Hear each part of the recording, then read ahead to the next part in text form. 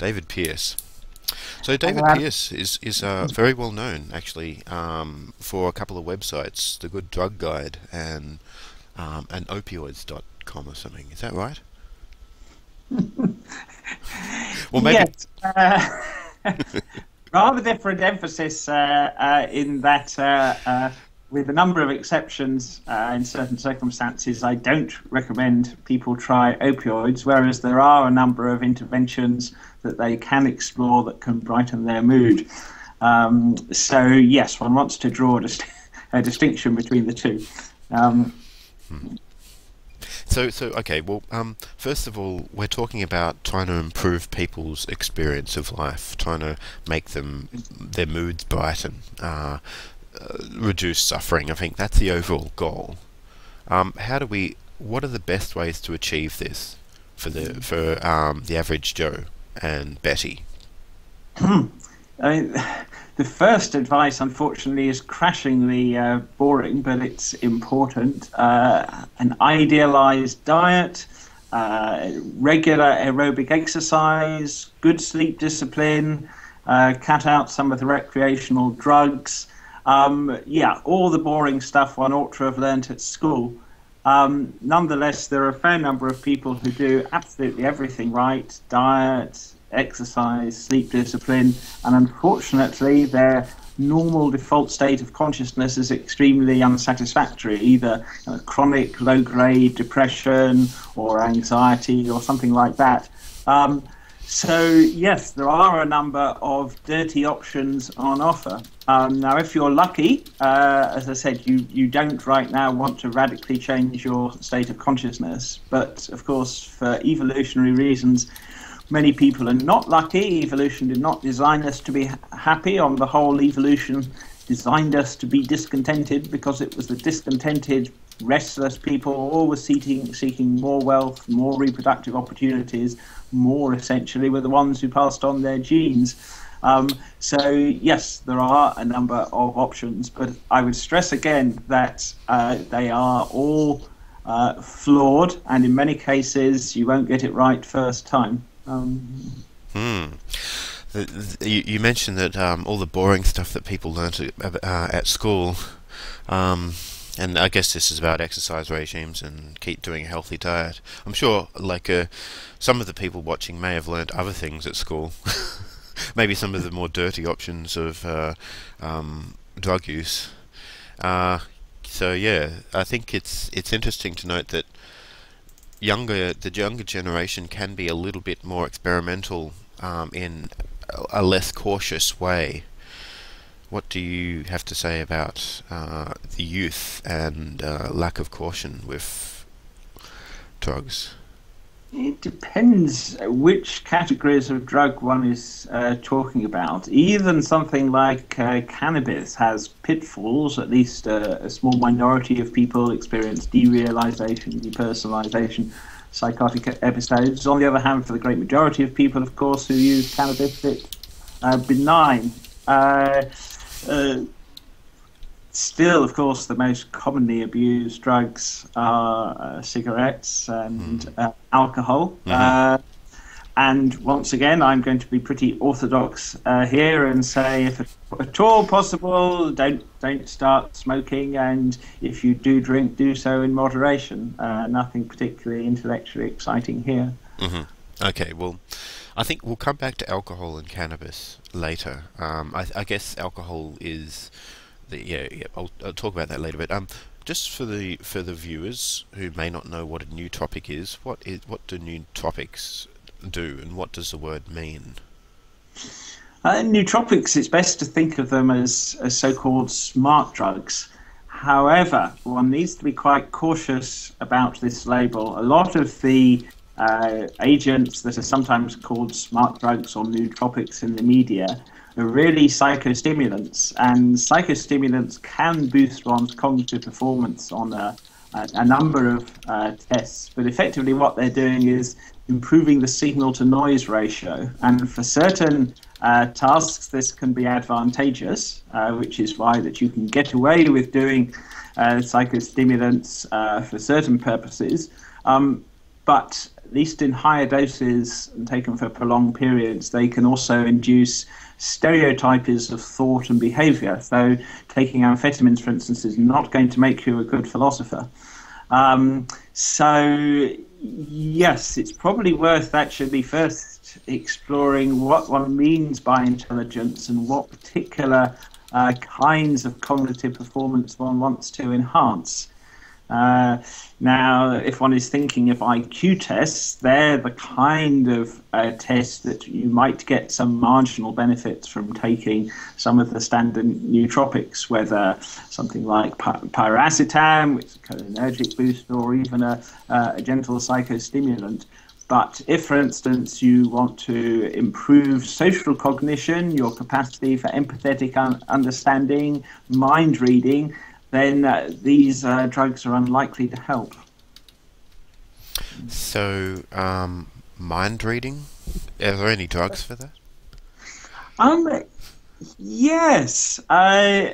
In terms of illegal drugs, MDMA or ecstasy, those, well, as is well known, it releases a lot of serotonin and dopamine, which account for its pleasurable effects. MDMA also releases a lot of oxytocin, the trust hormone, the cuddle hormone, and this induces tremendous sense of trust. It enhances mind reading and openness. Now, what do you mean by mind reading? Just so it's not ESP, is it? It's just like a... It's this spontaneous tendency that most of us have to mentalize. Now, if I, for instance, do this, wave my hand, you could, in spite of the fact you've never seen me do that before, you could do actually a passable stab at interpreting why I did that, i.e. David wanted to make a particular point, i.e. you're putting yourself in my position and you ask why did David decide to raise his hand like that? People who lack this spontaneous mind-reading capacity wouldn't be able to do that. People with autism spectrum disorder would be completely baffled. I mean, why on earth did this fellow raise his hand? It's completely inexplicable. But yes, as I was saying, drugs, not merely scheduled drugs, but MDMA is one that do boost oxytocin function, will tend to increase empathetic understanding, trust, mind-reading capacity. But this is a very different conception of what many people, more orthodox people, intend by intelligence amplification. A lot depends on how rich and sophisticated our conception of intelligence is. Now, I suspect a lot of people who are quite high on the autism spectrum would think, well, this is a lot of touchy-feely nonsense. Empathy, it's a personality variable. It's not. It's not cognitively relevant, but on the contrary, I would argue it is the development of superior mind reading skills, enhanced social cognition, capacity for cooperative problem solving that help drive the evolution of distinctively human intelligence. And there's a risk that by focusing on amplifying one particular set of cognitive skills, what one might loosely call autistic intelligence, though it's very important, will not help, and in some cases will actually impair social cognition. Mm-hmm. So yes, one needs to be cautious with some of these drugs of possible side effects. There isn't yet a surefire drug that will amplify full spectrum intelligence. Yeah, that's interesting. So autistic people are thought to have less of a grip on a theory of mind, a theory of other people's minds than other people. I mean, there's been tests done where where it's required that an autistic person try and judge what people's intentions are, and they fail often, very often.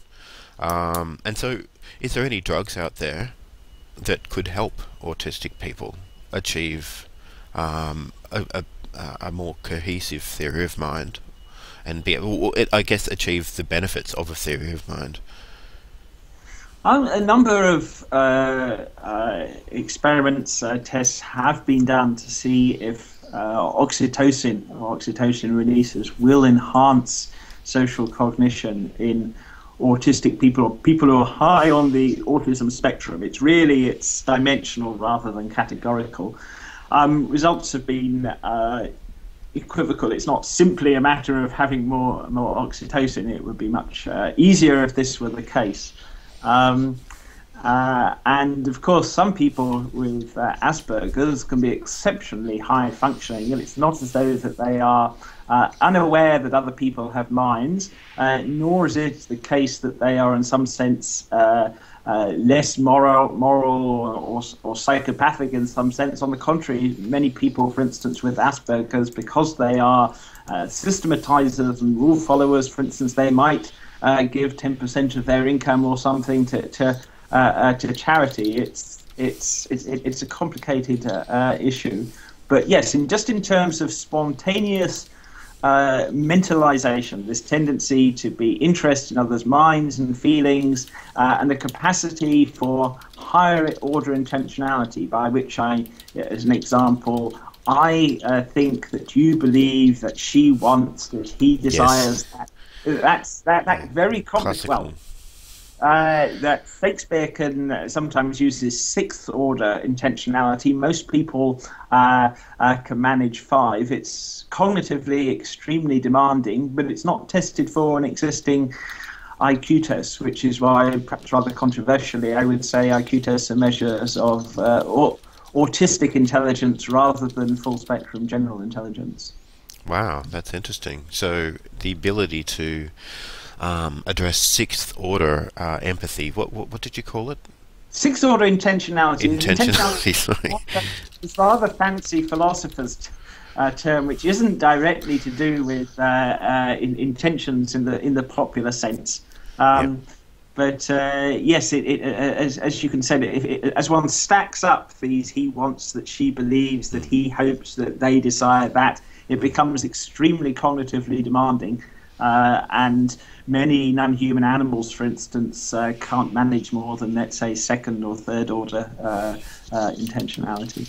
Right. Okay. Can you just as a quick divergence? Can you I guess chimps and some apes, maybe even bonobos, would be able to achieve some. What classes of animals can achieve much? Elephants, but even Western scrub jays, with whom we last shared a common ancestor hundreds of millions of years ago, and they don't even have a neocortex. So yes, we shouldn't underestimate the cognitive capacities, and certainly not the sentience of non-human animals. But if you want to look what is distinctive about humans, it isn't simply our capacity for logico-linguistic thought. It's also our capacity for cooperative problem solving, which even chimpanzees, in many cases, will find quite difficult. Right. Anyway, this is just a rather long and roundabout way of saying that, simply taking a drug that, for instance, boosts your memory or performance on some repetitive or mathematical task isn't going to necessarily boost your all-round cognitive function.